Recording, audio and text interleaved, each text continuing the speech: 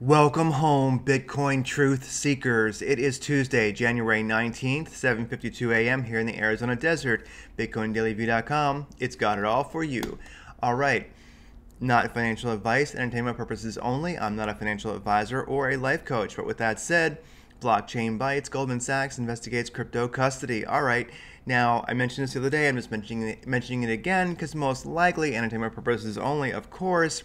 I doubt this was just by chance leaked. I would imagine this is a very strategic move, and Goldman Sachs has probably been OTCing the crap out of Bitcoin for a while. Now look at this. Pay attention. Grayscale adds 18x the Bitcoin mine supply in one day. They took a break over the weekend buying. Now they're at it again hardcore. All right. Looking at the USD market. Well, crypto against USD, beautiful, beautiful day in the market. Bitcoin's in the green, above 37,000 again. That's really an important level. I love it. Ethereum 1400, rocking. ADA, sorry Cardano, DOT, not doing so well. But Wi-Fi, what happened? You've been kicking ass. Well, anyway, some things were taking a break that were pumping, and now things that were not pumping are pumping. Like Litecoin up 7%, rocking. XRP 30 cents. Take that evil empire that wants to control XRP, even though XRP is an aspect of the evil empire. Doesn't matter. It's winning. I'll take it.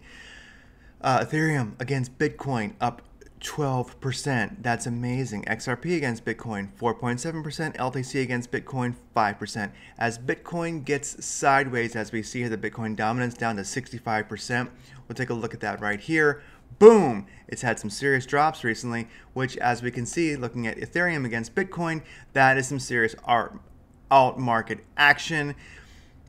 Alt season, I don't actually believe in it, but I can just say that alts are really happening. If you look at Ethereum, it shows us that there is an alt season happening. I mean, against dollar, there is an alt season. Against BTC, there's an alt season whenever it goes sideways long enough. Now, when we do see a chart like this, well, when we see this all green, when it's 51% dark green, then I think it's going to be alt season when you're looking at alts against BTC. But I think people focus on it way too much. If you're in ETH, if you got into ETH like on Friday, look, it's up 12%, or even yesterday, really, it's up 12% now, then it's alt season. I don't know what people are waiting for with this alt season thing. If you can comment, let me know what this alt season, how do you define it? What does it mean? Why should I care? I'm in ETH. I was in ETH versus Bitcoin. Also, I'm up. It's alt season for me. Do people just think if they just buy any alt, it's going to 10x or something? Anyway, I think it is a retarded concept, so I'm kicking it out. I'm never going to mention alt season again, ever. It's stupid. Volume for Bitcoin last 24 hours, 5.1 billion, 2.8 billion of that on Binance, and no one else showed up for work. All right, so where all that glorious volume is on Binance, 58% long, 41% shorts. That's tight, but in general, the sentiment is long. Bitcoin on the daily here. Bitcoin definitely taking a big dump today as far as dominance, and that's cool. It gives the market some chances. It gives the alts some chance to make some serious move. How many Bitcoin does it cost to buy a gold coin today? I'm sorry, how many gold coins does it cost to buy a Bitcoin today? 20. Wow. Looking at the traditional markets, since they're showing up, since we're back in action, since business world is open once again. Today, we're not opening with any huge pump or dumps, but the S&P 500 up top and the Russell 2000 below it are at least in the green as they open today, and the DXY taking a little bit of a red dump. So not too bad, but it's not opening strong, which might make for some easy Bitcoin and alt moves this day, since DXY is down and Bitcoin dominance is down. Well, let's watch ETH today. Just a little tip for you there. And other alts, Bitcoin USDT. So Bitcoin versus USDT, somehow, by the love of glory, we actually closed yesterday on a green candle. That's really, really wonderful. I didn't think that was going to happen. We got a green candle today, and the bodies are basically in alignment, the top and the bottom, so that's very, very good. Still a negative MACD, but we are beginning to close that in a positive direction. Looking at this on a 3-day, let's see. This opened up on the 9th, so this is a brand new weekly candle. So yesterday's weekly, the last 3-day candle, which was the 16th, 17th, and 18th, as you can see, it was pretty pathetic. It did close in the red. Today, as we open up a new 3-day candle, we are still above the 8 moving average. We're still way above the 200 moving average. We're looking beautiful. All is good. This is a good sign. We're green. Let's see how it goes. We're at least on the 3-day, beginning to start a new 3-day candle sideways. But although the MACD is still trending towards the negative, even if it's open, even if it is positive, MACD above the signal, it's beginning to trend negative, and it ain't changed yet. On the 4-hour, the MACD is positive. That's pretty darn rocking. It's reflecting those pumps we saw recently in the recent hours, and the 2-hour MACD is looking good too, but it's beginning to close a little bit. So Bitcoin is sideways, but check this out. Bitcoin 2-hour chart, love it. Got this fib roll in here. It's been lining up very, very well with support and resistance in the chart, and we're in this basically this wedge here. You know, basically by the 22nd, we got to do something, you know. But we're really hanging out with this .236 right around 36,500. This has really been a place, kind of the average of this huge 10K range we've been swinging recently. Well, right now in the 2-hour chart, we're finally away from the 200 moving average. We've been flirting with it way too closely. We've broken above it. That's good. We're away from it, and we're also above that 236 fib line at 36,500. So we got room to move. Let's look at that same 2-hour chart with all the fancy indicators. All right, directional index is in the green. ADX is too low, but it is moving up. It's at 13. RSI very high. KRI looking good. Wave trend oscillator is a bit extended. So in general, we're moving up. These recent pumps, I mean, we're just, I'm going to call this just so neutral. Bitcoin is trending up. It's away from the 200 moving average in the 2-hour chart. That's pretty rocking. I mean, but I'm still not jazzed yet. We're not seeing like any real powerful upward momentum to me. Like I wouldn't do, you know, a 5x long right now on Bitcoin. I'm just not confident enough yet. On the 4-hour chart, still well above the 200 moving average. Indicators are a bit flaccid there.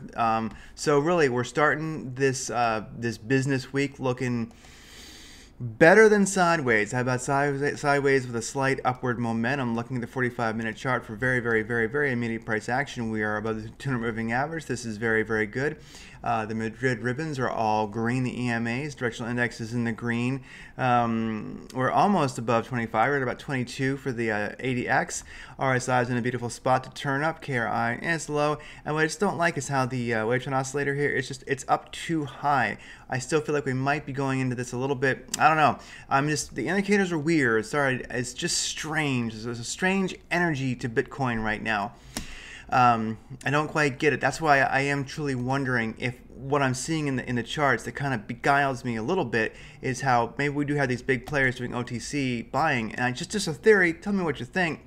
Could it be that when you have enough of this OTC buying, it actually levelates? It takes all the highs and lows out of the market and makes it go sideways for Bitcoin because they're just using these big algos and they're just basically buying with in a deliberate way to not move the market. And that very well could. To me, I've been watching the charts quite a lot this weekend and they're just weird. I get into details, but it just doesn't feel right to me. It's sideways with a slight uptrend right now. Let's see how it rolls. I still feel weird. Okay, sorry. Dot versus UST up top. Dot versus BTC on the bottom. Going into Monday sideways. ADA, let's just look at these here a little bit differently. I'll just rock these things really quick.